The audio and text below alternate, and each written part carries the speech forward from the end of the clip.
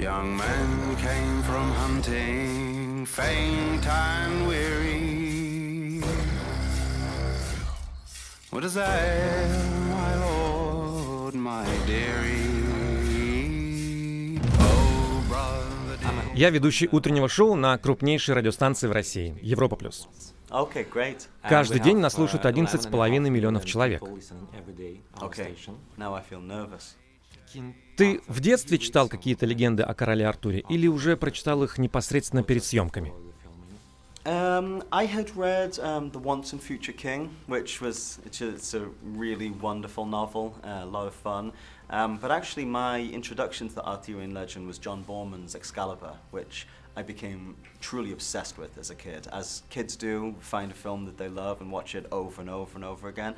I mean, I don't know how many times I saw it. I would say conservatively 50 times. It could have been 100 times over the course of being maybe 6 to 9. I just would watch it over and over. So I was very familiar with the Arthurian legend. А как ты отреагировал, когда узнал, что будешь сниматься? Кому позвонил первым, чтобы сообщить эту новость?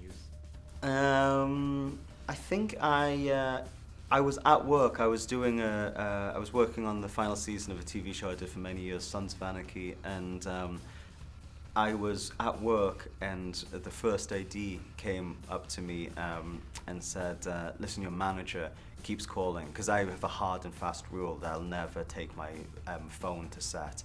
And so I went back to my trailer and sort of like, what, you know, I sort of knew that it might be something to do with this, but then I got to my trailer and I'd missed 12 calls from my manager, and I said, oh, you know, even before I got the call, I started to have that feeling of elation that maybe I'd gotten this role, and then I called her, and so I went back to, obviously had to go straight back to work, so it was my co-stars on Sons of Anarchy that I told first. А ты можешь в нескольких словах описать Гая Ричи как режиссера и как человека?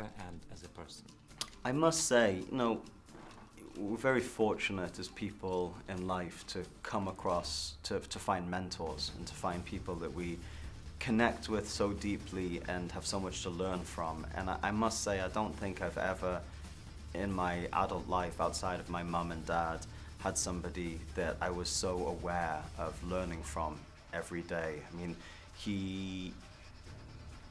his disposition as a man is sort of very jokey, and he's got a bit of geezer swagger to him. So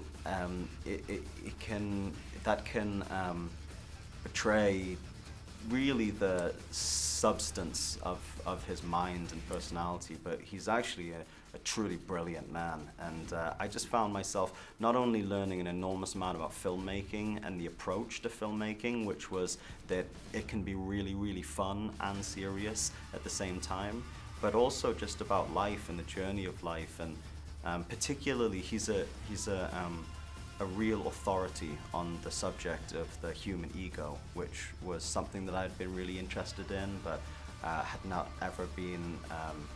I'd never really come in contact with someone who was so well versed in the subject. So that was really exciting to have a few glasses of wine over dinner and listen to him impart the wisdom that he spent a lifetime gaining.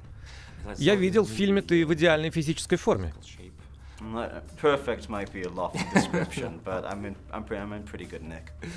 Сколько времени ты проводишь в зале?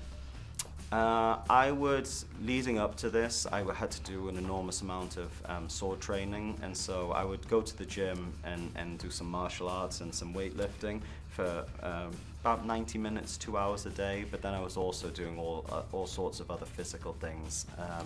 And then while I was shooting, I set this goal for myself to do 1,000 push-ups a day, and I didn't always reach the goal, but even if I got halfway there, 500 push-ups a day is not bad.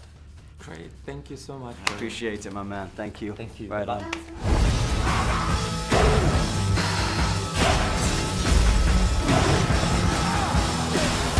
Вот ваш король.